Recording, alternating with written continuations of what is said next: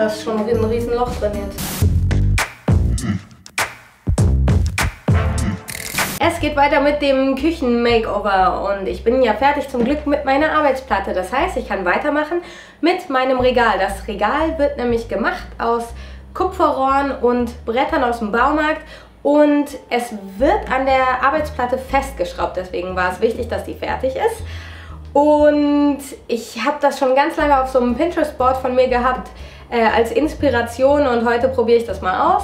Ich habe ja schon einmal diesen Kupfertisch gebaut und eigentlich ist es total easy, nur ich neige ja dazu, manchmal mich zu vermessen und das wäre halt doof. Hier stehen schon meine Rohre und hinter mir die ganzen Verbindungsstücke und so weiter und ich freue mich darauf. Also wenn es so wird, wie ich mir das vorstelle, wird es total geil.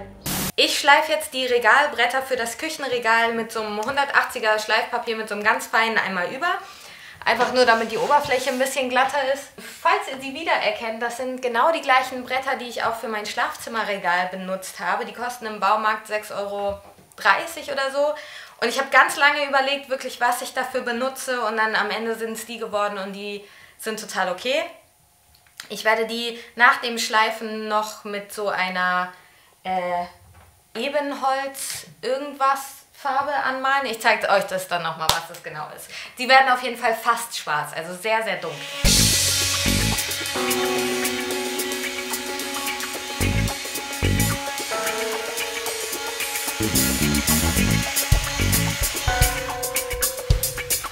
Gut, ich habe hier einen Dekorwachs.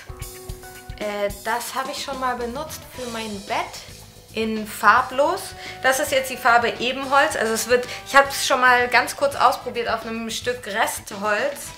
Das ist sehr, sehr, sehr dunkel. Deswegen muss ich mal gucken, wie ich das mache. Ja?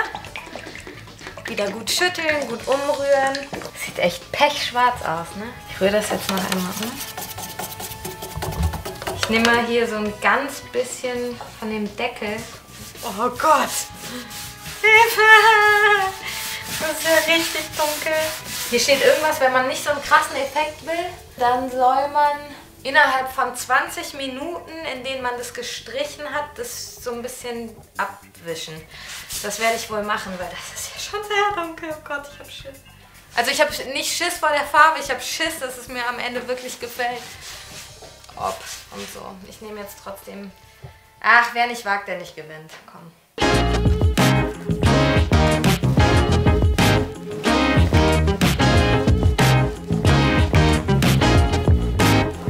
Ich habe jetzt einmal alles gestrichen, das nicht trocknen lassen, sondern ich werde jetzt einfach ganz schnell da nochmal drüber wischen, weil das da so drauf steht. Mal gucken, was es bringt, weil es ist sehr schwarz und wenn es ein bisschen weniger schwarz wäre, fände ich es, glaube ich, geiler. Es gefällt mir so viel besser, es sieht so ein bisschen dreckig aus und man sieht ein bisschen mehr die Holzstruktur durch. Und das wollte ich genauso haben. Das gefällt mir jetzt sehr gut. Hier nochmal der Vergleich. So, nach dem Wischen, vor dem Wischen. Als erstes muss ich dieses Rohr hier abmachen. Auch richtig dumme Idee. Mein Vater hat es hier angebracht und es ist tatsächlich auch ein Kupferrohr. Und als ich die Wohnung das erste Mal so umgestaltet habe, als er ausgezogen ist, dachte ich, alles muss Gold sein, alles muss Gold sein. Und dann habe ich so ein Kupferrohr Gold angesprüht. Auf so eine dämliche Idee muss man erstmal kommen, aber ich habe es gemacht und... mal gucken, ob ich das ist so ein Acryllack, den man wieder abwaschen kann. Also das Kupferrohr ist nicht für immer verloren. Aber ich weiß sowieso nicht, ob ich da jetzt erstmal Verwendung für habe. Deswegen kommt das jetzt ab. Weil das Regal soll hier hin. Über die Arbeitsplatte an diese Wand.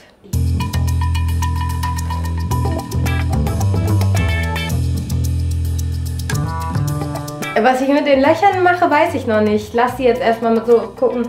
Ob man die überhaupt sieht oder ob ich die zustopfen muss, mal schauen. Wir machen erstmal das Regal. Die Konstruktion an sich finde ich ja nicht schlecht. Also mir ist das Rohr nur zu dick. Ich finde das ja eigentlich ganz schön. Ich glaube, ich verlege das einfach ein bisschen weiter nach rechts und hänge diese ganzen Woks und so, die ich nie benutze, da auf. Weil irgendwo müssen sie ja auch hin. Ich finde es hübscher, wenn die Bretter hier abschließen mit der Kante, deswegen muss ich da jetzt doch nochmal ein Stück sägen. Aber es ist gar kein Ding, weil ich muss dann ja nur diese Kante nochmal neu anmalen. Und dafür muss ich aber jetzt trotzdem mal ausmessen, wie lang ich sie haben möchte.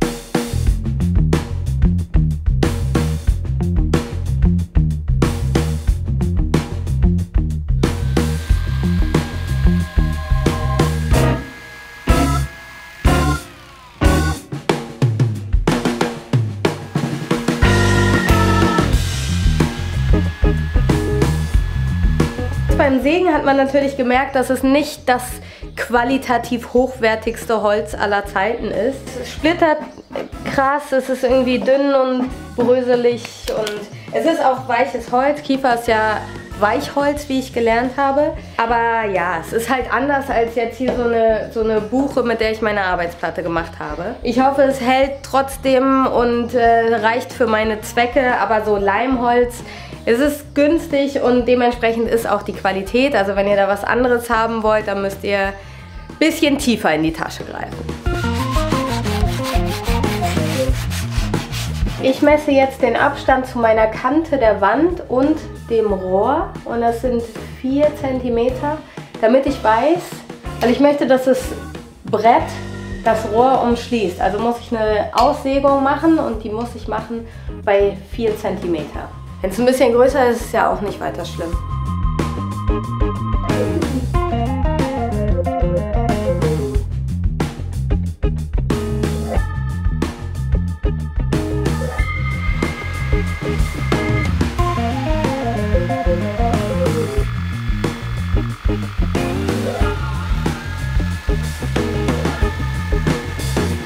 Wenn jetzt alles gut gegangen ist, dann müsste das passen. Perfekt. Jetzt muss ich kann ich diese Aussparung einfach abnehmen und alles ist schön. Yeah.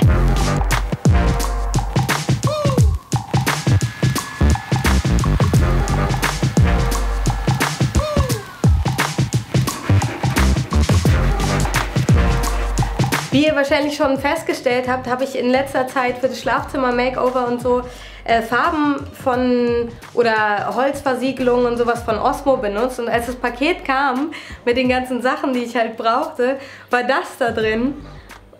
Und es ist total geil, weil ich habe das ausgepackt und dachte, also entweder ist es so ein Standardding und es ist in jedem Paket von denen oder ihr kennt mich richtig gut.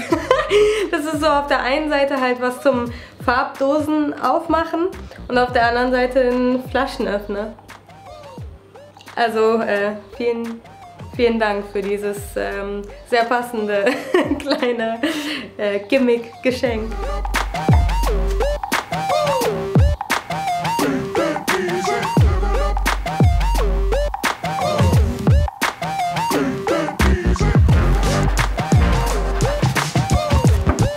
Ich mache jetzt weiter mit dem Rohre zurechtschneiden und vorher habe ich mir natürlich überlegt, auf welcher Höhe ich das untere Brett haben will und ich möchte es gerne auf der gleichen Höhe haben wie dieses Metallregal. Das wird auch noch geändert. Aber ich finde es irgendwie schön, wenn das Brett hier so abschließt. Deswegen habe ich gemessen, wie hoch dieses Rohr ist. Es ist bei 62, das heißt, ich will mein Brett auch bei 62 cm haben. Da muss man aber jetzt ein paar Sachen beachten und zwar hiermit wird es an der Arbeitsplatte festgemacht und das Rohr wird hier drin verschwinden, aber es ist so ein bisschen erhöht. Das heißt, ich muss beachten, dass ich das abziehe von meiner Rohrlänge und dann wird das hier oben verbunden mit so einem T-Stück und dieses T-Stück, da liegt das Brett am Ende drauf, also auf diesem Teil hier. Deswegen muss ich diese Länge hier auch nochmal abziehen. Es ist ein bisschen kompliziert, wenn ihr keine bestimmte Höhe haben müsst oder wollt, wie ich jetzt, wo ihr euch dran orientieren müsst oder wollt, ist es alles ein bisschen einfacher. Dann macht ihr einfach gleich lange Rohre logischerweise und dann habt ihr diese Rechnerei nicht. Ich habe jetzt ausgerechnet 58,6. Ich mache mir eine Markierung mit dem Cutter, also ritzt es hier so an. Dann nehme ich meinen Rohrschneider, den ich so liebe, weil der so chillig ist. Und hoffe, dass das alles am Ende richtig gerechnet wird. Dieser Rohrschneider ist wirklich kinderleicht zu bedienen. Ihr dreht es einfach rum und zieht immer so ein bisschen nach. Achtet darauf, dass ihr es nicht zu fest macht. Den Fehler habe ich am Anfang gemacht und da ist mir direkt aus dieser Klinge vorne, aus diesem Rädchen, ein Stück rausgebrochen. Da war ich wohl etwas zu ehrgeizig mit meiner Kraft. Also so ein bisschen nachziehen immer reicht. Ups, da war es durch. So, und jetzt bin ich sehr gespannt, ob das alles so stimmt, was da gerechnet wurde. Wir haben hier festgestellt, dass das Rohr so von der Länge passt, deswegen nehme ich das jetzt einfach nur ab. Und zwar 4-mal. 2 für vorne und 2 für hinten. Aber das werdet ihr gleich alles sehen.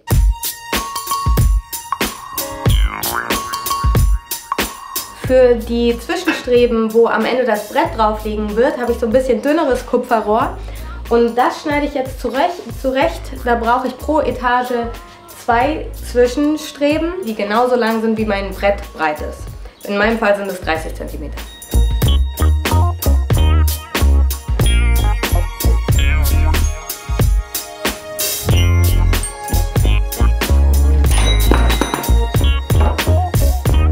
Also ich finde, es ist schon sehr viel Spiel hier. Ich würde da fast noch ein bisschen was abschneiden wollen.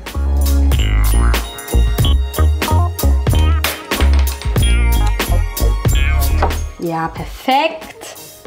Geil. So mag ich das.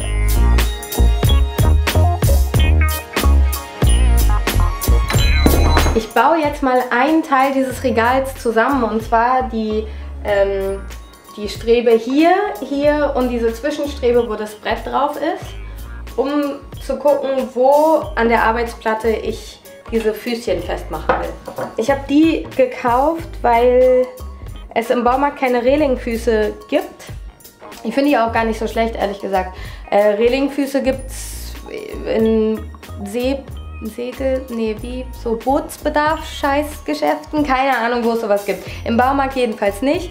Und im Internet auch nicht. Also ich habe wirklich recherchiert und es ist nicht so einfach, solche Relingfüße zu finden. Deswegen dachte ich, drauf geschissen, die gehen auch klar.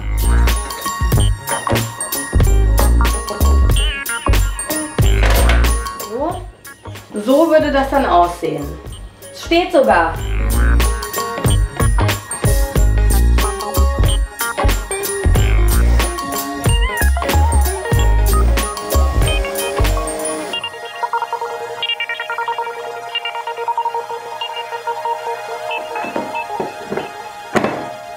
So, das ist das. Sieht mir parallel aus. Wenn das Brett da drauf ist, ist ja auch alles nochmal stabiler und so weiter. Die erste Etage ist fertig eigentlich.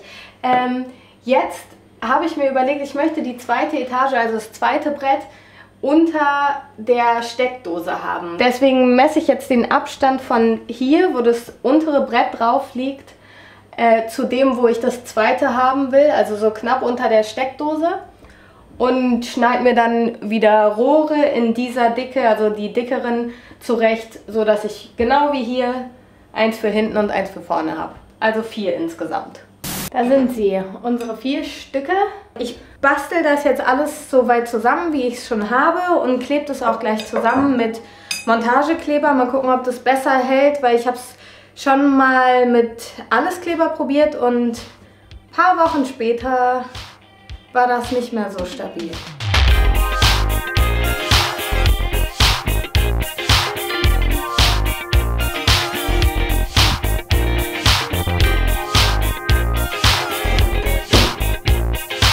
Also im Moment habe ich noch das Gefühl, dass es voll die wackelige Angelegenheit am Ende wird. Ich hoffe, dass ich nicht recht behalte damit. Mir kam gerade so die Idee, weil diese Dinger, wo die in der Arbeitsplatte festgeschraubt sind, wo das ganze Gestell drin ist, unten, die sind ein Hauch zu groß, also es wackelt ein bisschen hin und her. Und ich habe ja noch ganz viel Silikon, das ich nicht brauche. Und jetzt kam ich gerade auf die tolle Idee, das einfach mit Silikon hier unten so ein bisschen zu füllen und die dann da reinzustecken, weil Silikon klebt. Und der Raum, der da zu viel ist, wird dadurch auch ausgefüllt und schien mir jetzt so eine spontane, ganz okay Idee. Mal gucken, was daraus wird.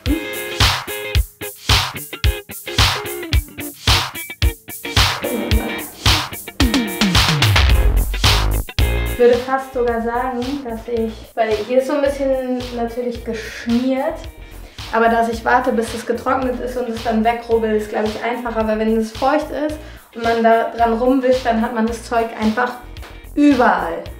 Das ist ziemlich fies. So, 2 Stück. Jetzt hopse ich hier mal drauf.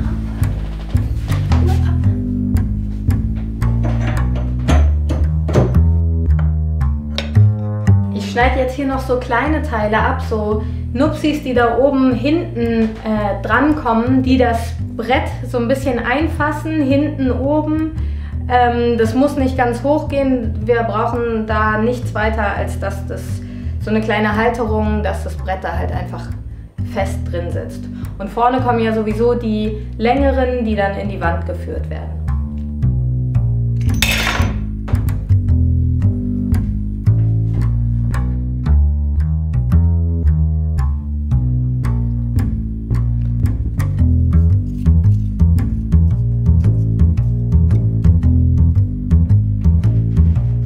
Das sind jetzt die Stücke, die hier dran kommen, und hier kommen dann nochmal die Verbindungsstücke zur Wand rein.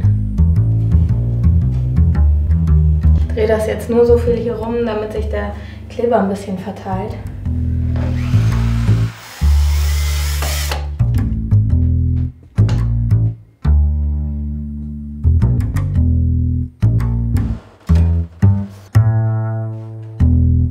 Ich habe jetzt alles verklebt, was man verkleben konnte. Ich hoffe wirklich, dass es hält. Und ich lasse das jetzt so erstmal über Nacht trocknen und hoffe, dass morgen früh alles schön ist und nicht mehr doll wackelt und so. Das Regal ist jetzt fertig. Ich finde es total schön. Ich finde es echt super schön. Nur trotzdem habe ich mir gedacht, ich werde so schnell mit Kupferrohren nichts mehr machen. Einfach aus dem Grund, dass die nicht dazu gemacht sind, daraus Sachen zu bauen. Das sind einfach Rohre für Sanitär, und das merkt man halt auch. Man kann diese Verbindungsstücke und die Rohre nicht so richtig ineinander kleben, nicht so richtig ineinander befestigen, weil mit Kleber, der Kleber hat zu wenig Platz, um da wirklich was festzuhalten. Und deswegen war das zwischendurch echt eine wackelige Angelegenheit. Leider, leider. Ich habe mir dann noch was ausgedacht, um das Ganze zu stabilisieren. Und zwar sind das diese Zwischenstreben hier. Sowieso, wenn ihr mit Kupferrohren arbeitet, ein Tipp, den ich euch gebe: achtet immer darauf, dass das nicht irgendwie auseinander rutschen kann, also dass ihr immer Streben habt, die das alles so in sich stabilisieren, weil sonst, also auf diese Verbindungsstücke könnt ihr euch einfach überhaupt gar nicht verlassen, deswegen müsst ihr es so stabilisieren. Es ist dadurch wirklich erheblich stabiler geworden. Was ich auch noch gemacht habe, weil das mit diesen, wo die Rohre in der Arbeitsplatte und oben in der Wand befestigt sind, ist auch wirklich keine optimale Lösung. Wenn ihr da irgendwas Besseres findet, dann versucht es irgendwie anders. Vielleicht funktionieren diese Relingfüße besser, obwohl ich da auch nicht weiß, wie man das da richtig festmacht. Egal, es ist nicht optimal, es hält mit dem Silikon auch tatsächlich ganz gut. Ich habe trotzdem mit so Haken, geschlossenen Haken, das ganze Regal noch an der Wand befestigt, so dass es auf gar keinen Fall nach vorne kippen kann. Das gibt dem auch noch mal mehr Stabilität. Und wenn ihr das jetzt auch so super schön findet wie ich, weil das finde ich wirklich, würde ich euch trotzdem raten. Ich habe mich von meinem ästhetischen Empfinden leiten lassen und dachte, ach, so dünne Rohre sind irgendwie schöner als dickere Rohre. Wenn ihr ein stabileres Regal haben wollt, dann nehmt dickere Rohre. Ich habe 18 mm Rohre genommen. Ich würde empfehlen, dass ihr 22 mm nehmt, weil das dann einfach mehr Halt hat. Da ist jetzt mein ganzes Geschirr drauf und Töpfe und so weiter, und ich fand es irgendwie ganz nett, hier die Tassen hinzuhängen. Deswegen habe ich einfach hier noch Löcher reingebohrt, kleine und kleine Haken reingedreht. Da kann man natürlich auch andere Sachen dranhängen. Ich überlege auch, ob ich hier noch eine Stange an der Wand anbringe, um da auch nochmal Sachen anzuhängen. Ansonsten sind diese Streben, man darf es nicht übertreiben, aber diese Streben, die ich da noch nachträglich dran gemacht habe, auch dafür gut, dass man halt hier, weil hier hat man noch so viel Platz, hier auch noch so kleine Esshaken ranmachen kann und so Sachen dranhängen kann, wie jetzt zum Beispiel diese Reibe da. Also man hat extrem viel Platz und ich finde, das gibt meiner Küche, obwohl sie so klein ist, irgendwie so was Loftiges. Ich finde, die Decken wirken dadurch höher und es ist alles so ein bisschen luftig, loftig. Es gefällt mir sehr gut, muss ich sagen. Auch wenn ich mit den Ergebnissen bis jetzt super, super zufrieden bin, dieses Küchenprojekt macht mich echt fertig. Wahnsinn. Also es war bis jetzt einfach schon so viel mehr Arbeit, als ich gedacht hätte. Und ich hoffe, dass es jetzt ein bisschen entspannter weitergeht. Also die Arbeitsplatte war wahnsinnig viel Arbeit, das Regal war auch mehr Arbeit, als ich am Ende oder am Anfang dachte. Es kommen noch ein paar Sachen und ich hoffe, die werden jetzt ein bisschen entspannter. Und das Gröbste ist geschafft. Also weiter geht's mit dem Makeover dann nächste Woche. Tschüss!